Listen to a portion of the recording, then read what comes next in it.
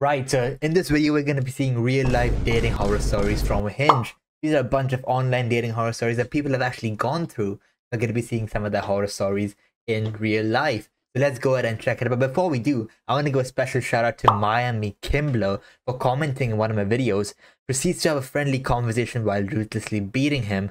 Shout out to you, Miami Kimbler. And if you guys want a shout out as well, just comment down below and I'm sure to give you guys a shout out in my next video. Let's go ahead and check it out right now. Why would she send this? Let's check it out. Let's see, why would she send this? What is happening here?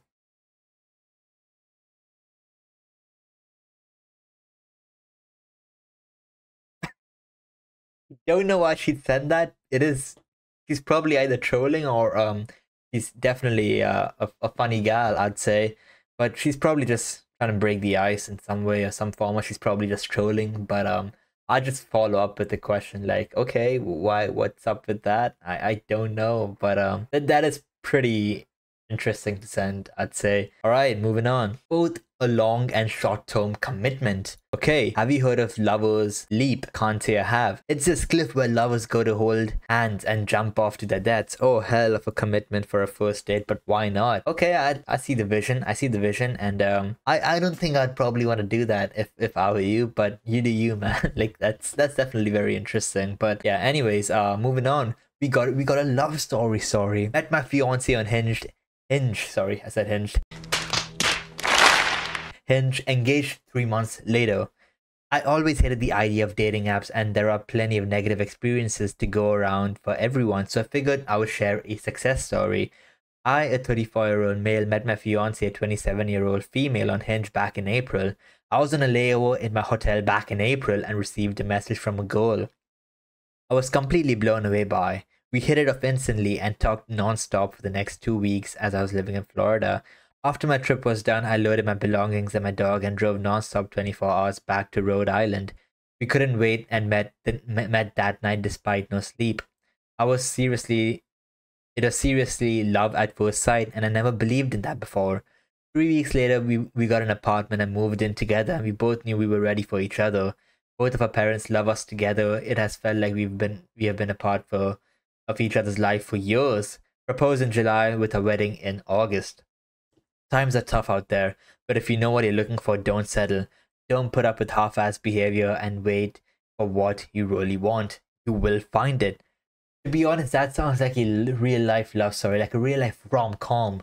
So I'm very happy for you guys, and congratulations to the happy couple, of course. And it's very rare to find that in 2024 dating. So major shout out to you guys, and I hope you guys have a good time dating and marriage life stuff, I think. All right, question about the app. I don't care.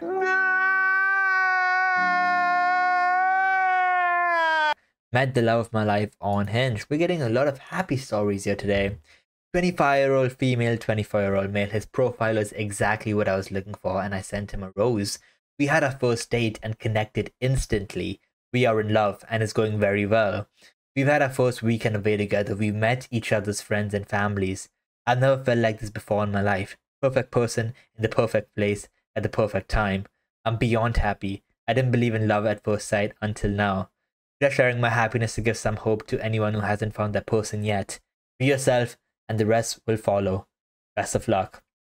Well, thank you. I mean, this is great. This is good stuff, and I'm glad to see more happy stories coming out on Hinge or Reddit, because usually these are meant for the horror stories.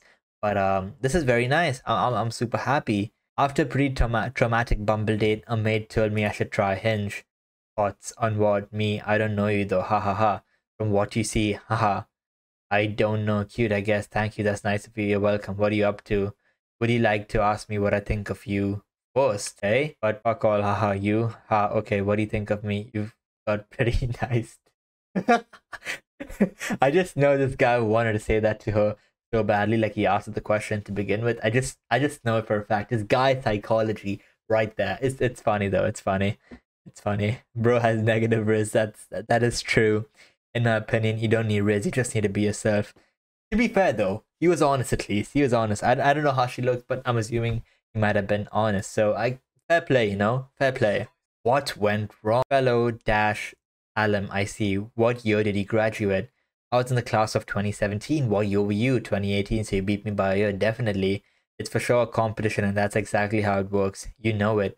I rarely see Dash people on your, usually it's NYU in Columbia. Also, you of Delaware for some reason. It's honestly kind of rare to see Dash people. It seems odd. I feel like there should be a bigger presence in the city. Yeah, you go on LinkedIn and it shows the most alumni are Philly and New York. So definitely should be more people.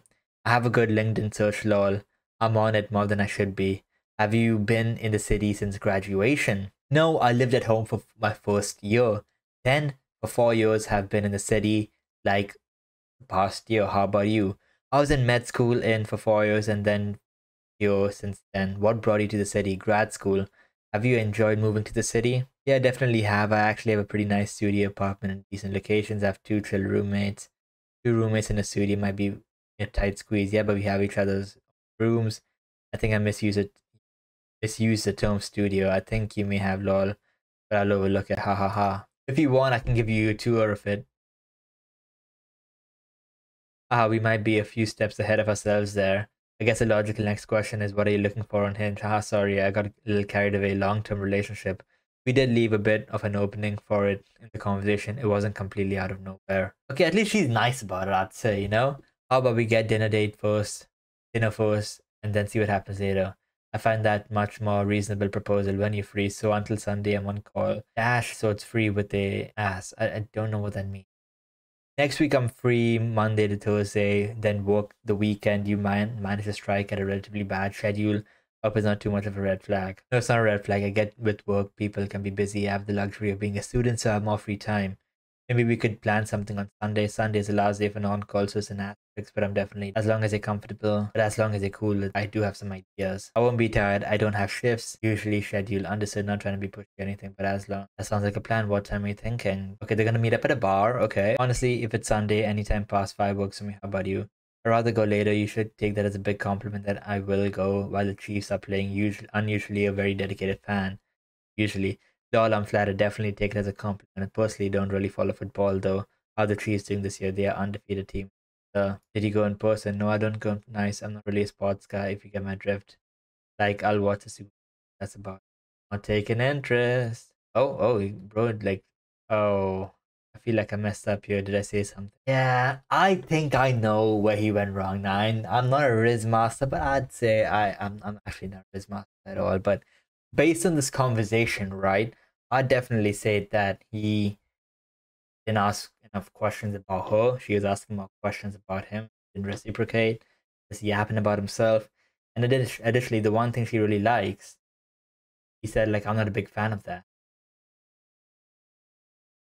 Guys, come on, be better, do better. Let's see what the comments say. I'm pretty sure they would agree with me, but I'm curious to see what they say. Yeah, telling them you'll give a 2 of an apartment is a 95% no. Way too much communication. That is true. Anyways, moving on.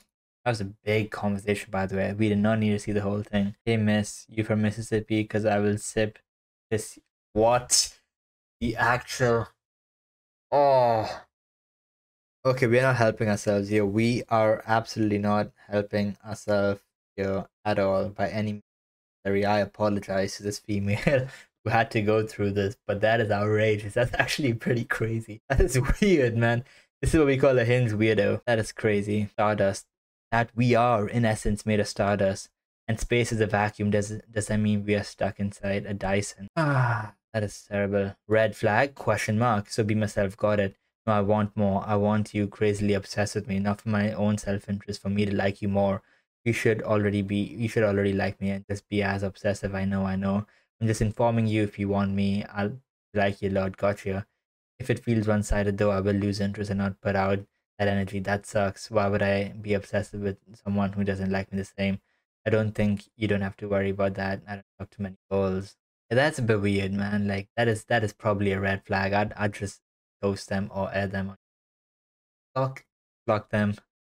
So yeah, about the mission, dude. About the mission. That's enough online dating for today. I was hospitalized for meth addiction a little while back, lol. Oh shit, I'm sorry. So can't piss or not, shit or card. Wait, I'm confused. Is that what I think you're talking about? That is actually pretty funny. Am I coming on too strong with flirting and wanting to be a goal? Yeah, coming on too strong. Unsend a message. Unsend a message.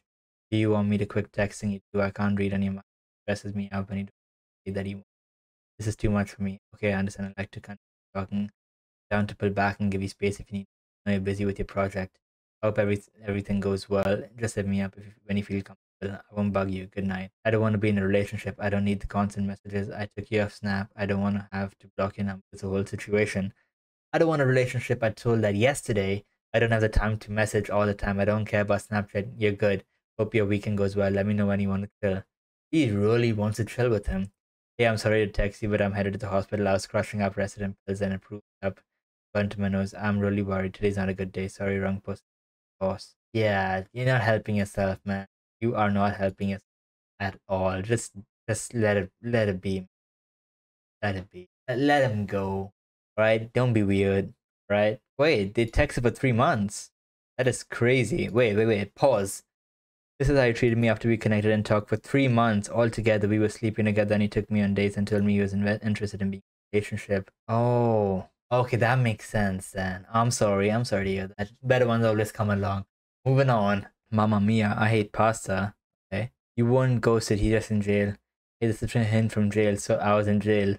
Lol, so couldn't reply, sorry. That is crazy. Even if he wasn't in jail, that's a crazy excuse to give someone if you don't want to just talk to them or something. That's actually outrageous. But yeah, guys, leave a comment down below which one you thought was the most outrageous. Leave a like, subscribe.